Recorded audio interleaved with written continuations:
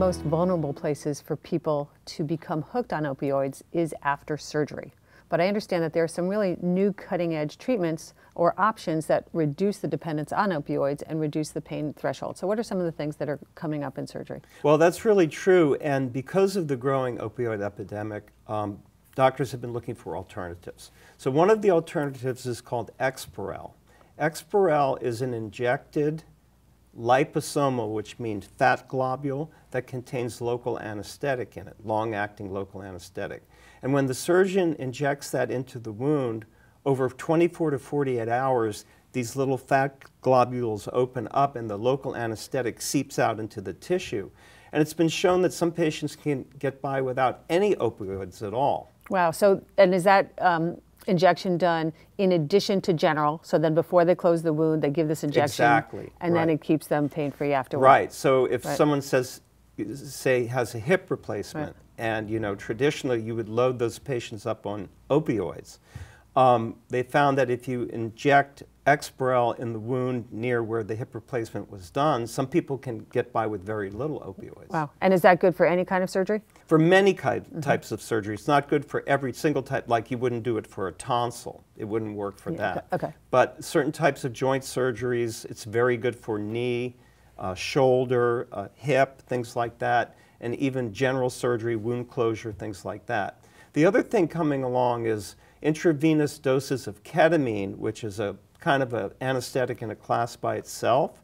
It's been shown that small doses of ketamine given during the surgical procedure can reduce the use of opioids in the after-surgery procedure and even reduce the incidence of pain months down the line. Wow, okay. Yeah. So now, is there anybody, both with ketamine and with Exparel, that should not use these? Is there anyone that's at risk or they haven't tested it? Ketamine probably should not be used for people with advanced heart conditions because it has a tendency to increase the heart rate. Also, people with psychiatric conditions, it can exacerbate their psychiatric problems. But other than that, in the doses they're using, it's been shown to be very safe. Okay, so those are real careful. And Exparel, I presume, is relatively safe since it's just injecting. The studies have shown that it is. And how about antidepressants? Because I understand that using Lyrica and other antidepressants is also something that they're doing that reduces the pain threshold after surgery. Right, and the doses that they're using are small enough so that the side effect profile from these drugs is very low. So the cost benefit in them, it's worth, for many patients, taking the small dose of antidepressant to temper the central nervous system not to react to pain the same way. And same thing, anyone that should not, like young adults who tend to have a little bit of a reaction sometimes to antidepressants. Right. Well, there's no particular contraindication unless the patient has shown a problem with the drugs in the past or has some other psychiatric condition that contraindicates the use of these medicines. Okay. Now, how about, this would be my personal favorite pick, how about the use of music? That there have been studies when patients listen to music that it actually reduces their need for pain medication after surgery. Well, I think that effect is very real, and it comes from the fact that music will cause a natural endorphin release in the central nervous system.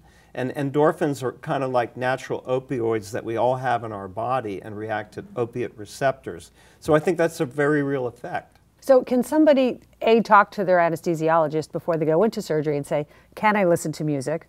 And then secondly, is the anesthesiologist monitoring pain in any way through the surgery so that they know that the music's working? Again, I'm all about what can I do that avoids the drugs? Well, yeah, the anesthesiologist is monitoring pain as regard to vital signs. One indicator of pain in surgery is whether the heart rate goes up or the blood pressure goes up, or if the patient's breathing on his or her own, the respirations go up. So these are all indicators that the patient is having pain.